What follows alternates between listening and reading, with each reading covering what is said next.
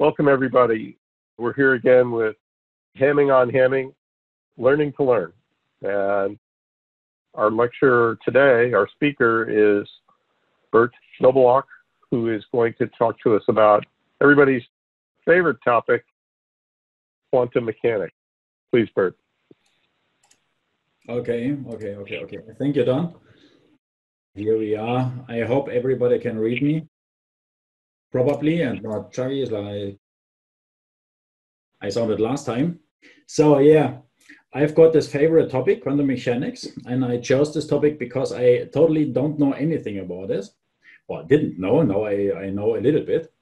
And yeah, having went through the lecture of this quantum mechanic topic with his incredible experience and experiences in many scientific domains, and as usual with nice private anecdotes. And as he said, as it was true some decades ago and is still fact today, we do not know anything about at least 90% of the matter of the universe.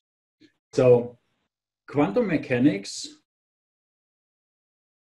is an incredible complex topic and hardly to understand.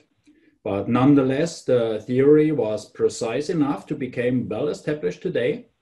And of course, there are still so many things we do not understand, even with these new theories, but a lot of non-explainable and non-provable became clearer, and physics were able to went a huge step closer to the truth. And they discovered new areas. Or how Sheldon Cooper would say, I like Sheldon Cooper, they are closer to tear the mask off the nature and stare at the face of God, he said. I like him.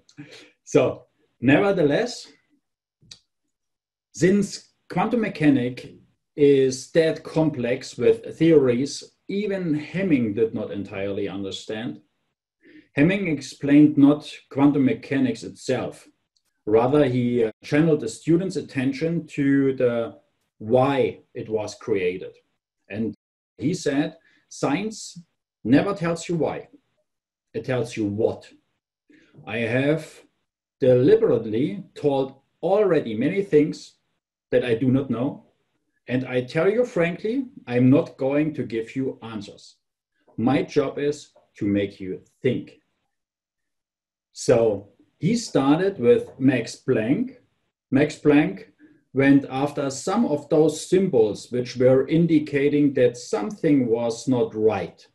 Some of those theories did not fit to behavior he exposed.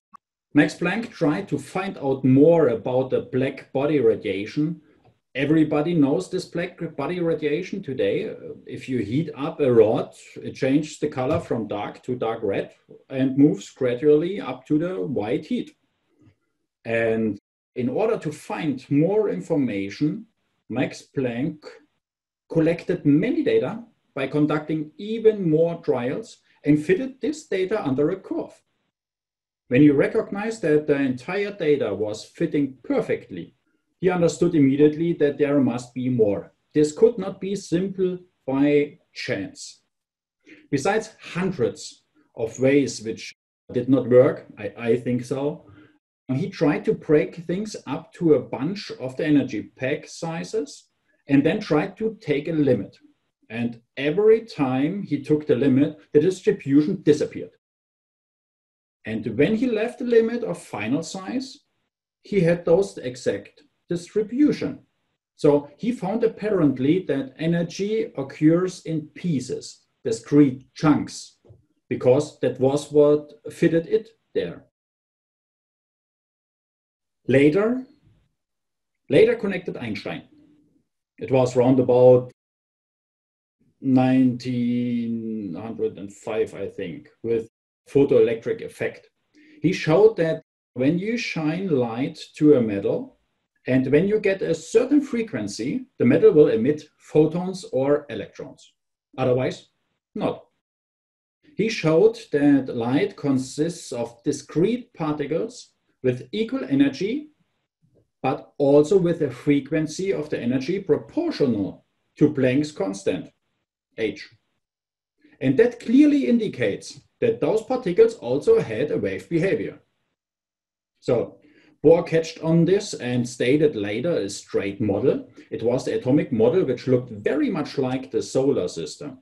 He extended his model with some additional theories later and got a very close hit by explaining the emitted light.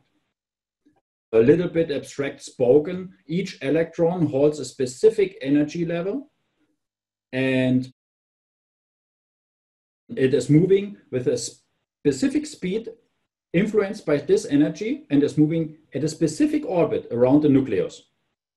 In order to be stable, which everything in nature is trying to be or trying to reach, the electron has to have a specific amount of energy. If some circumstances transfer more energy to the system is transmitting energy or got me energy, the electron jumps from its current orbit to the next or even downwards. And in order to be stable, at this new orbit, the electron emits the energy discrepancy in form of light. So this was his theory. But there have been some discrepancies as well. It fitted quite good, but not at all. To sum it up, while the electron was moving around the nucleus, the electron should have radiated energy and finally should be collapsed.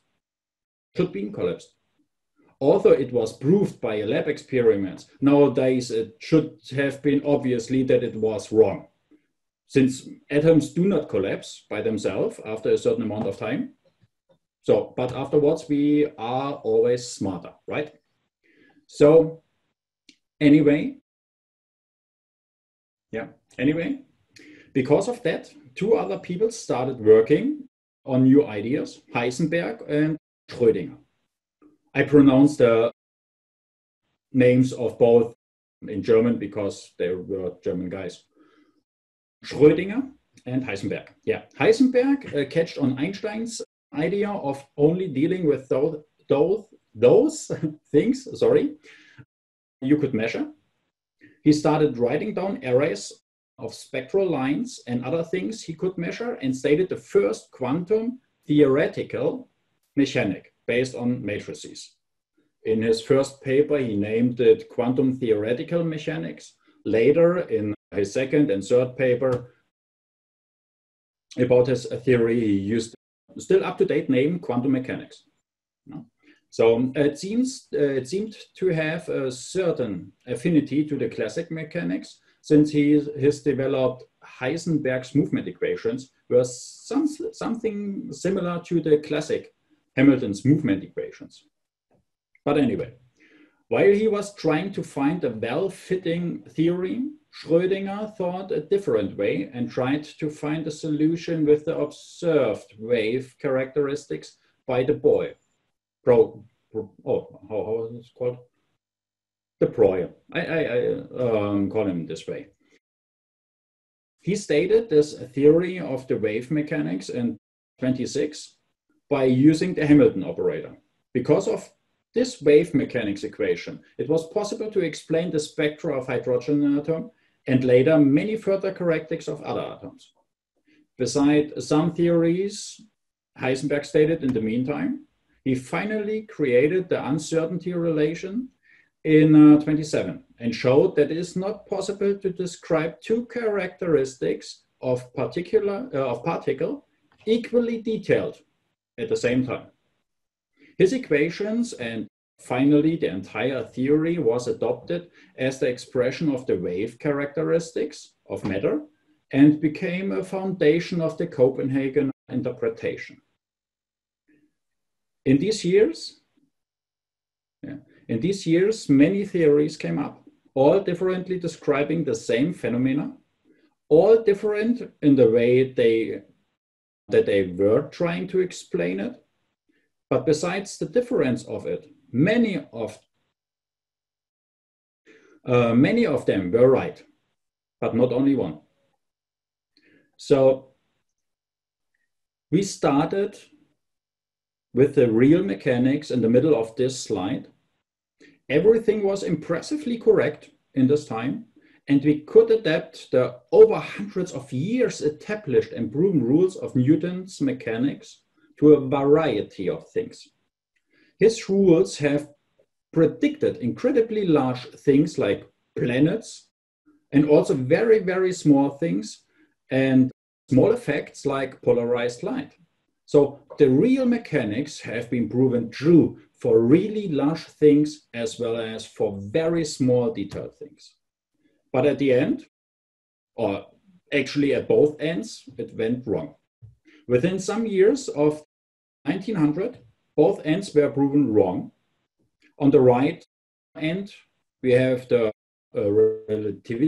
relativity, and on the left side, we have the quantum mechanics. But it had to. The problem is that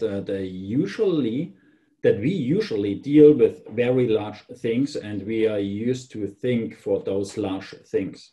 But quantum mechanics is concerned with incredible small things like atoms, the inner of atoms, and nowadays the spins, which are the inner of those protons and neutrons, those subatomic particles, electrons as well. If you would like to feel kind of insignificant and small, I post a 50-second video in the chat, and considering that, you can imagine how small the things are the quantum mechanics are concerned with. But Newton knew it, or suspected, at least, that light was particles. He knew that there had to be some wave-like motion because he knew about his Newton's rings, and I do not mean his belly. And there were other things which would light had its fits. It fitted together that sometimes it was reinforced and sometimes it was dark. So he knew about this. And Hemming said, when he read Newton was favoring the particle theory. But as said before, although some theories are contrary, it does not mean that either one is true and the other is wrong. And same is within the quantum mechanics. If light falls on a photographic plate, it falls right there and develops that grain. But on the other hand, the two slit experiments showed the wave behavior. Since this topic is not only the only one today, I will a little bit speed up, I see.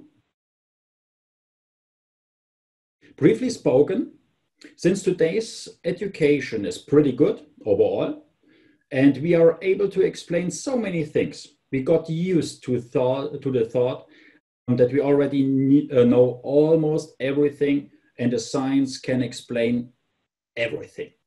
But unfortunately, not. Both theories are partly or entirely true. Both patterns were proven, at least with Davison-Germer experiment.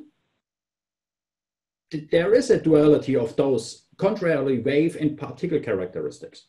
And as it is written on the slide, almost every scientist will explain it with, I cannot explain this, you will get used to it. And yes, I can understand this. Some things are way ahead of our rudimentary brains compared with the complexity of the nature and incredible dimensions and variety of in the universe. We are small-minded. Besides some personal inconveniences, there were many mysterious things about the Copenhagen interpretation, and therefore it was not accepted by everybody, or clearly spoken, hardly anyone of the important scientists.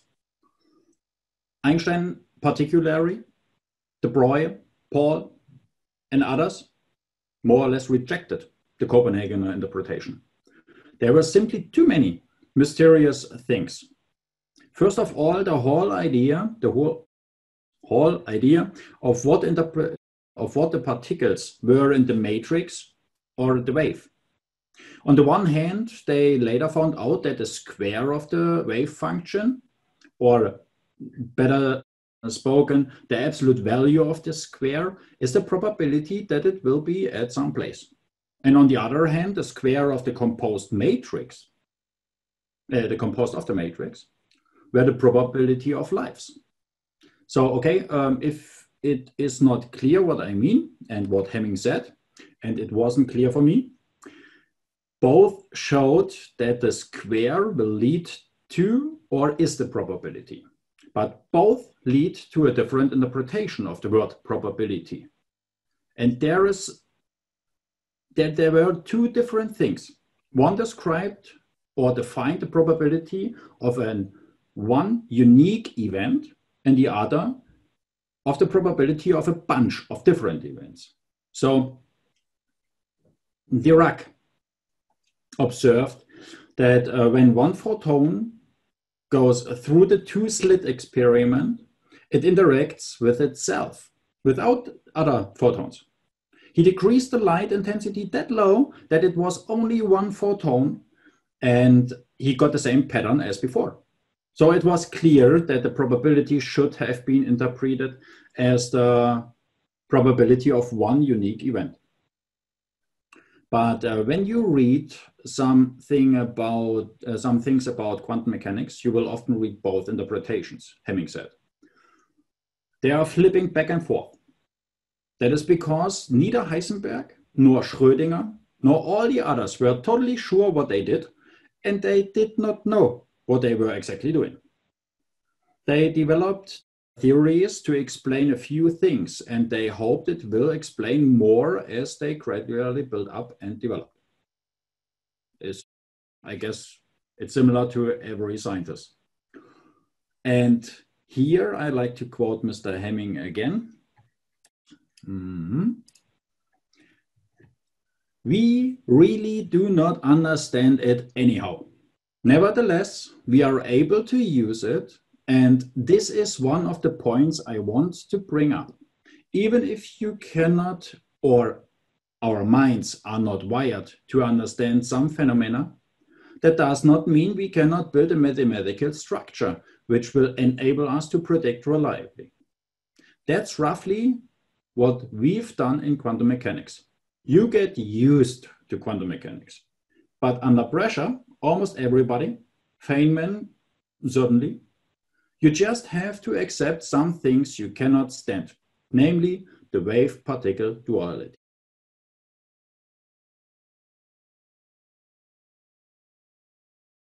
But is it that wrong to have two different theories describing the same phenomena?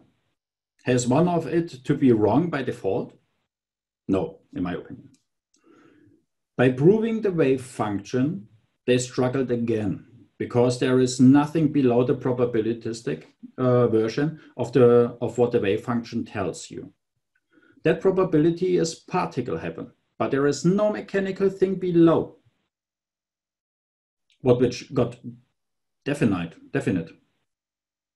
They can't prove it because any proof of that kind of thing must rest on a large number of other assumptions. And you don't prove something with just a few assumptions. Some philosophers, this is a very difficult word, try to jump on that and conclude that there has to lay the free will in the quantum mechanics. There are different approaches to explain or to connect the freedom of our actions to this quantum mechanics, to this very small detailed things. And Hemming tried to understand those but neither made it sense to him, nor it made sense to me, to be honest. So he spent some thoughts on it by connecting it to the religion. He did not state particularly one, and I won't do it either, but I totally like the following thoughts. Either the philosophers try to explain some behavior with an infinitely merciful God, for instance, as the most extreme example, the Emerald Buddha. It doesn't matter what you did during your lifetime and how evil you lived your life. When you appeal to Buddha, you will go to paradise immediately. By the way, I like it. so I have a chance too, you know. But on the other hand, there are some version of religion also trying it with a punishing God. But I will not go further. I only liked the thought Hemming that you will get the impression that those priests or those minister has got a contract with God. And if he delivers his part, God will deliver his part. Certainly, in other religion, it's pretty clear that if you give enough money, they do some and enough religious, you know what I mean, things, and your grandmother will now go up to heaven immediately. It's a contractor, but it doesn't matter. The key point is that if you go that deep into those small detailed things of the quantum mechanics, your interpretations of the behavior or the theories you choose to explain this behavior will be influenced by what you think about God, the free will, or the nature. The most awkward theory some philosophers tried to establish was called psychophysical parallelism. An idea that a physical world on the one side and a separate psychological world would be on two parallel tracks, and there is no interaction between them, but they are influencing each other. So they try to connect the question about the influence of God to the behavior deep down within the molecules and the quantum mechanics. I do not like it either. But to sum it up, deep down between all those atoms and the movement of electrons around the nucleus and the bunching and destroying of moving subatomic particles, I do not know what to think. I like the imagine of a merciful God. I totally like more the knowledge of having a free will. I chose the word knowledge by intent. But I can also comprehend the idea of randomness. I simply do not know, to be honest. So now, since there was so many which they could not explain satisfactorily, any other scientist did some experiment named a Lane aspect, and he found a correlation between particles which were not even at the same place. He found that when one spins are in one direction, that the spins of the other are in the opposite direction. This sounds incredibly weird, but before you start rolling your eyes and carrying this idea to dig, I'd like to say it's true. I will give you a realized example in a few minutes. Okay, furthermore, in quantum mechanics, one believes that the measurement determines before that there is a probability distribution, but the measurements itself puts it in a definite state. The theory is very difficult, to be honest, considered, but most famous theory, or the worst famous theory, when it's a real example, is Schrödinger's cat. He has a cat in a box. He has a detector for an electron coming by from some radioactive particle with a 50-50 chance. And if the particle goes by, the Geiger counter trips, the poison bottle is up, and the cat is dead. If it doesn't trip up, the cat will stay alive and you can open the box. And official former quantum mechanics say the cat is neither dead nor alive until you look. And this proves that they are in quantum mechanics, and let me quote here again, they are not in a very good shape. The theory of Schrödinger's cat is doing very well, but also creates many, many mysteries. It's hardly to understand. Hemming quote finally again St. Augustine, as he did in his 5th course again. I know what time is it until you ask me, and then I don't know what time it is. I think I know what understanding is. I think I know I understand something until you ask me. I cannot write a program which will do understanding or cope with the thing. No way. I haven't a glimmer of idea of how to write a program which can cope with the word understand. Yet, I'm reasonably confident that I understand something. And you are reasonable cope to understand some things. Well, we are in a bad way. We don't really know what we are doing. So finally, I promised an example of the proved non-local effect. The example uses the potentially hugely useful quantum phenomena where two particles are inseparably linked across space and time. A couple months ago, they created the first working quantum radar. It's absolutely impressive. Observers from all over the world had to admit that, I have to look in the notes, Basanier and his colleagues of the Institute of Science and Technology in Austria have been successfully. Thank you, Don. Yeah.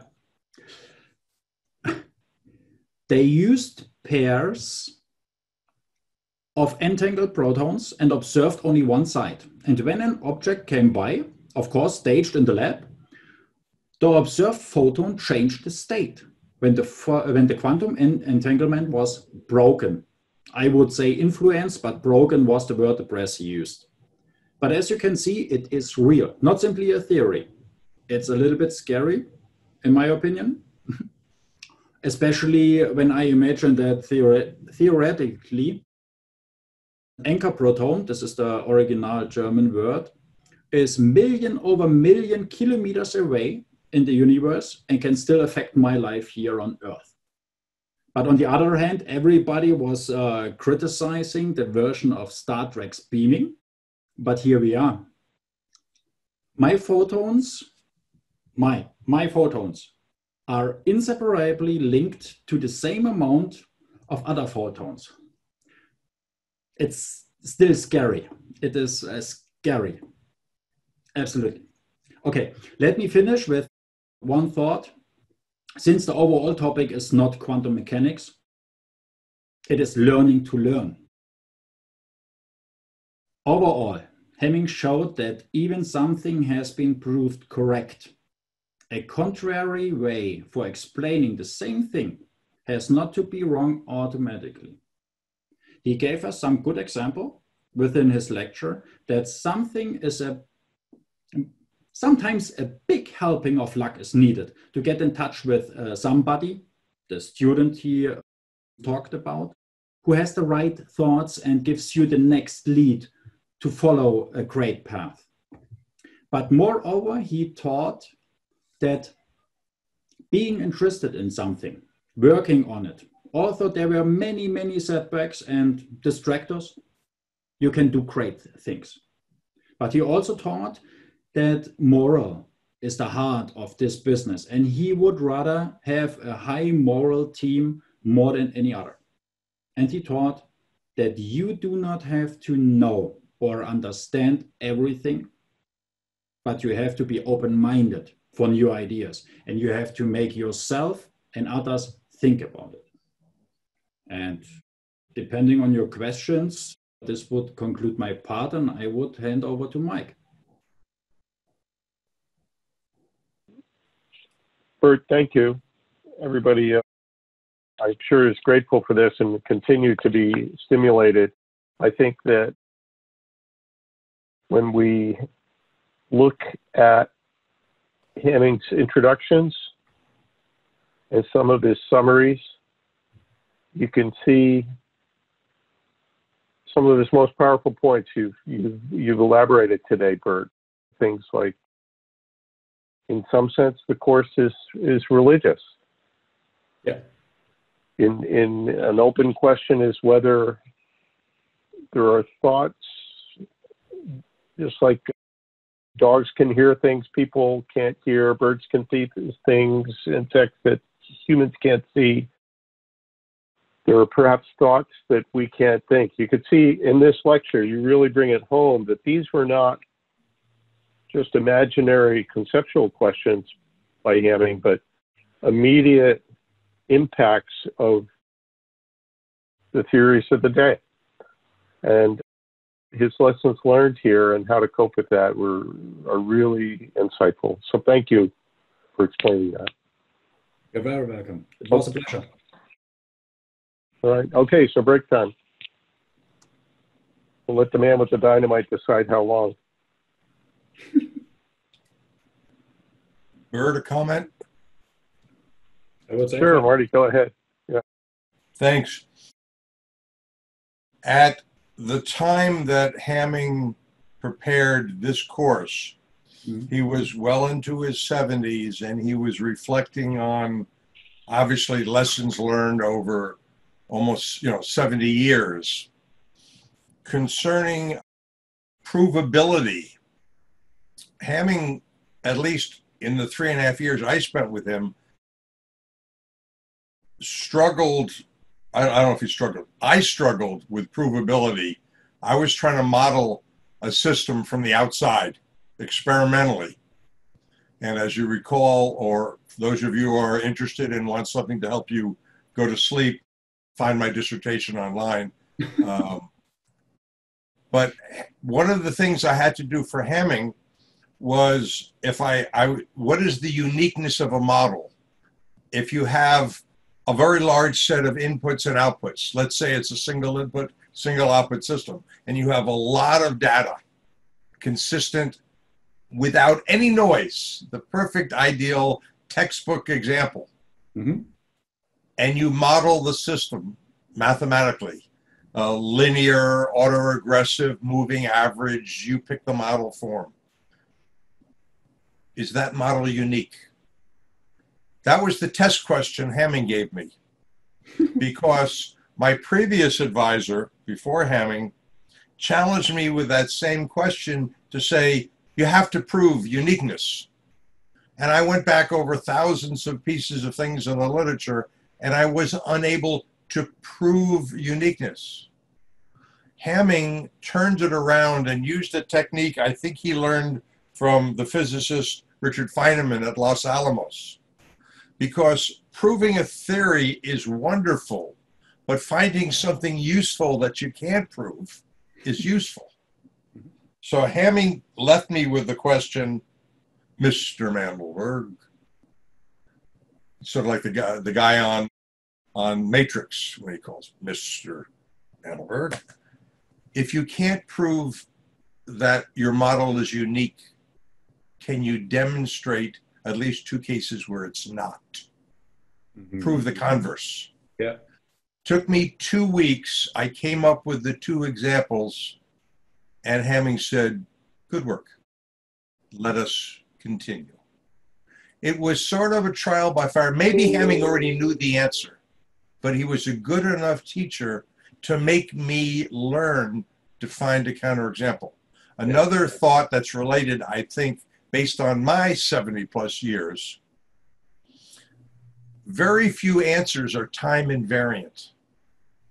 The problem that Einstein had in 2004 and Planck had, by the way, very good presentation. I did enjoy it. I learned things, even though I read that once. You've done the digging. Thank you. Thank you. A theory is a human concept to try to describe something we are observing. As Don said, we have limited frequencies of eye, ear, birds can hear things, dogs can hear things we can't do. Let me bring it to a close. Hamming says maybe computers have thoughts that we can't understand. Boy, wow, leading into AI. But it comes down to the point I'd like to make for your thought. A theory is a useful paradigm to help you today. Mm-hmm. How many theories have we had about what does the Earth rotate around or what rotates around the Earth? Yeah. How many theories have we had on astrophysics or the many fields all of you are involved in well past the time I stopped learning new things. I stopped learning new things maybe 15 years ago. You guys are 15 years ahead of me, and your theories are of some value today and maybe of different value in 15 years. So don't get hung up. That's the classical mathematics when you're theory driven. Applied mathematics is it useful? Don just said, yeah, there are thoughts we are incapable of thinking. HAL 2001 Space Odyssey. Don, I can't do that. I can't open the pod bay door. It'll violate my principles because she'll kill me. Do not get wired on a theory. Too many pure physicists and pure mathematicians got wrapped around a theory. If that's what you love, go make new theories. But most of us in this room, I think, are more applied. If it's useful, use it. Hamming says mathematics is a wonderful thing, but it shouldn't fall in the way, it shouldn't get in the way of obtaining useful results. If you can obtain the useful results without using closed form math, hello, artificial intelligence, hello, heuristics. Yeah. Hamming says, don't let math get in your way. That's all I had. Good presentation. Thank you. The Austrian, the half of me that's Austrian says, thumbs up. Thank you. Okay, then I will have a 2-minute break and I will be back soon. Yeah, how about 5? Is that good? Toby, can you set the clock for us? All right, thank you. Yeah, I'm sorry, Bert. I think I sucked up 5 minutes of your time. Hey, Toby, how are you doing? No, I enjoyed it. Thank you. I appreciate it.